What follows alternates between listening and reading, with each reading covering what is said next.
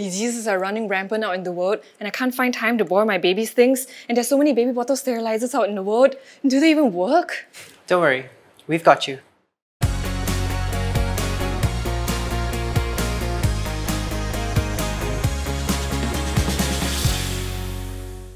Welcome to the Test, where we put things to the test. Today, we hover behind baby bottle sterilizers to ask, are they really doing their jobs?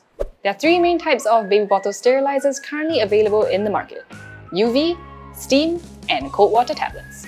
Representing the UV light camp, we've got the Kurohi UV2 Sanitizer Plus Dryer, which shines UVC rays from their UV lamp to kill bacteria by destroying their molecular bonds. You can throw your items in, including things like washed baby bottles and even your phone. Hit the button, you're good to go. On steam is the Philips Avent sterilizer, where the steam kills bacteria in 10 minutes. Essentially, this works like boiling, since it puts the items in a 100°C environment, except there are no pots involved and it's hands-free. They recommend you wash your baby bottles, put them in and press the button. 40 minutes later, it's both sterilized and dry. Finally, on cold water is Milton's cold water sterilizing tablets. How do they work? The tablets contain an active ingredient of triclosan sodium, which slowly and relatively steadily releases low concentrations of chlorine when in contact with water. The instructions say to drop one tablet into 5 liters of water, have the washed things swim for 15 minutes, and out they come. No need for rinsing. And all of these claim to be able to kill at least 99.9% of germs. 99.9, you say? Sounds like they should prove it. Where's Ray? Lab's this way.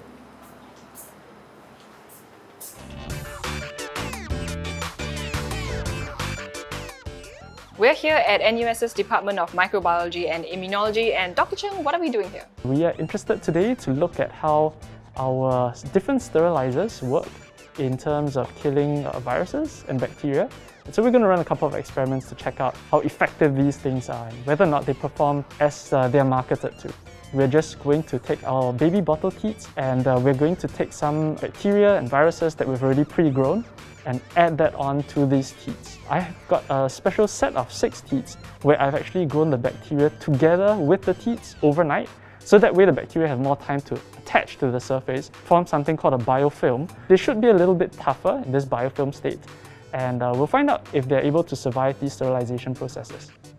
Our 3 products will be compared against 2 control groups: washing with soap. This is a soap solution with 5 milliliters of Mama Lemon and 250 milliliters of water. And boiling for 10 minutes. Usually when we do boiling at home, we just throw the teats into the boiling water, but then we cannot do it over here like that. It's because then we'll contaminate the boiling water, and also then we will lose track of where the teats are and so on. Then we'll get them all confused.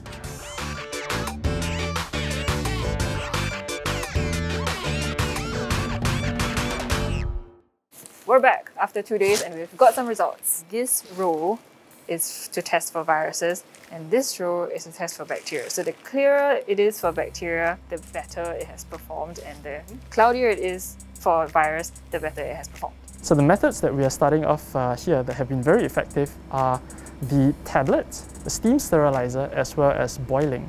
So what do we have here? Let me explain a little bit what the different columns are. The topmost column refer to the undiluted sample, and so you can see a lot of growth there. The next row is the sample when it's been diluted tenfold. The row after that, when the sample has been diluted 100 times. So you can see a countable number of colonies in this third row, and if we sum that up, we can estimate the amount of bacteria present on this teat. So if we directly took our contaminated teats and exposed them to UV, you can still see that there's some bacteria growing. So if you look at this first plate on my left, you can see what the original conditions look like. So the UV treatment has drastically reduced the amount of bacteria on these teats, but not completely removed them. And not at the same level as the other 3 we looked at earlier. Oh, not even close. What about this last plate over here, which looks very clean? Well, that is what happens when you follow the instructions on the packaging.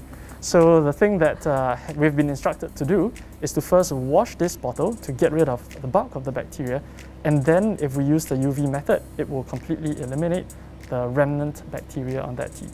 But if you just take that first step and wash it with soap and water, how far does that get you? quite far actually. Even with the undiluted sample, you can actually count the number of colonies, suggesting that you've removed over 99.9% of the bacteria just by using standard detergent and water.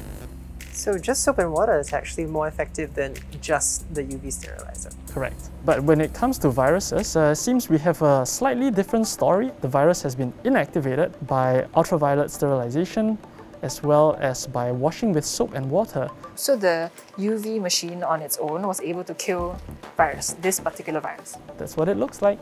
So now we're going to talk a little bit about biofilm. So this simulates what happens if you leave a contaminated bottle overnight. Instead of washing them, you just left them at the side. As a control, teeth that has not been contaminated, there's no bacteria growing in this tube. And if we have sterilization methods that are completely effective, no matter how long you leave the tube there for, the solutions all remain clear. Now, if you've got a sterilization method that's incomplete, you find that even if there's a single bacteria, after enough time, it will grow up sufficiently to make the entire tube cloudy.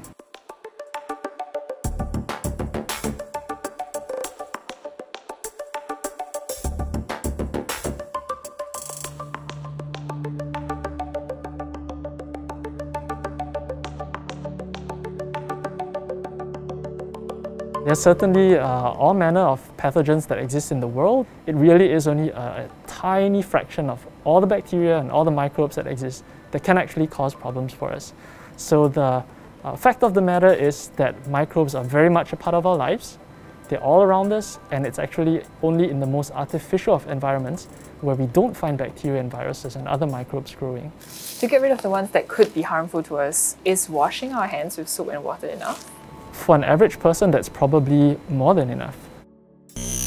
So these devices do work as intended. But as someone who believes in the eat dirt, grow up dirty philosophy, I'm wondering if you really need to get rid of every last trace of bacteria. There have been more data come out called the hygiene hypothesis, which actually states that if the environment is excessively clean, the child actually is predisposed to what we call the type 2 reactions, for which they can actually have more allergic manifestations that can happen. With the COVID, widespread use of masks as well as the reduction of actually viral diseases between children, we may be seeing a predisposition towards this phenomenon, but more data needs to be collected before we can be certain. But definitely, it is a difficult question that nobody knows how clean is too clean. I think the first and foremost thing is to actually keep these things well clean and washed with soap and warm water. Since soap and water, if it's properly done, and if you were to heat up the milk in that sense to the right temperature, then actually the amount of bacterial load for the most ordinary person is actually sufficient. However, if the child is premature or less than 2 to 3 months of age, then a sterilizing process will probably be recommended. The parents can consider actually sterilizing with either the sterilizing tablets or of course with the steam sterilizers or even boiling the bottles. After this has been done, it is important to store these containers in actually clean containers in a cool and dry environment. When they want to use them, which is preferably within about 12 hours, then you will be able to actually use them within that period. But if they have been cleaned or sterilized like 2 days ago, bacteria can regrow on these surfaces after they have been exposed a while. So what we've learned is that washing with soap and water actually gives really good results. But giving the bottles a good boil or using one of these sterilizers does make a difference. But boiling does have its drawbacks because you have to get a whole bunch of water, you have to stand by your stove for 10 minutes, and then you have to wash your pot after. So we find that a good replacement is actually the steam sterilizer, because it basically does the same thing except in one convenient machine, and it even dries the bottles for you.